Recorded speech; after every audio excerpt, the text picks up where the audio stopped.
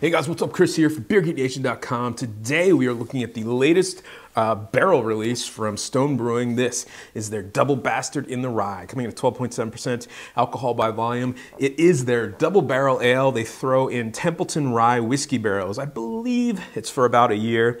This got released at the same time as Southern Charred, which is their double barrel in bourbon barrel, double Bastard Ale in bourbon barrels. So this kind of goes hand in hand. It's cool because you can buy both of these right now, do a side by side, see what a whiskey barrel versus a bourbon barrel can do. So I'm a big fan of Double Bastard. I think their barrel program coming out of Stone has been really, really solid this last couple years. So looking forward to this one. Let me get into the glass so you guys know it smells tasty. Give the final verdict on the Bastard in the Rye.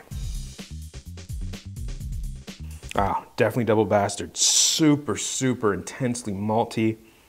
Caramel, dark fruits, vanilla. You get that whiskey spiciness definitely coming off this one.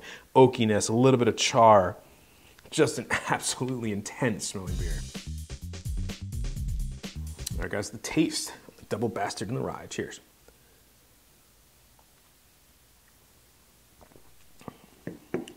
Oh, yeah, wow. Really is an assault on your mouth. Bitterness right at the front. Immediately taken over by massive maltiness that just coats the inside of your mouth.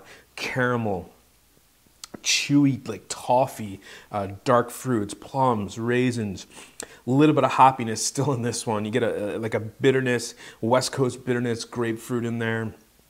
Definitely getting the spicy kind of rye whiskey characteristics, some oak, a little bit of vanilla, some toasted coconut in there, sweet in the aftertaste. Again, that spicy kind of whiskey is just kind of hanging out there. Vanilla, dark fruits, just coating the palate. That big kind of just malty monster of a beer just coats the palate. The whiskey helps to kind of clear it out, but that Bastard just kind of hangs out there. A really, really intense beer.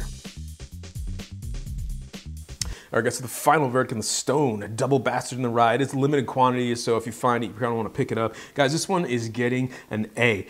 Everything I love about Double Bastard is in this one, but then they add that rye whiskey component, which I'm a big fan of rye whiskey. I love the spiciness from it, and I think it plays into the idea of Double Bastard really nice. It kind of cuts some of the maltiness, some of the sweetness, but you're still getting that toasted coconut, the vanilla, that big spicy whiskey flavor in there. It dries it out a little bit. Just awesome stuff. Super aggressive. It's a super intense beer. Just absolutely not like a first-timer's beer if they've never had Double Bastard. This isn't the one to start them with because it is very, very intense.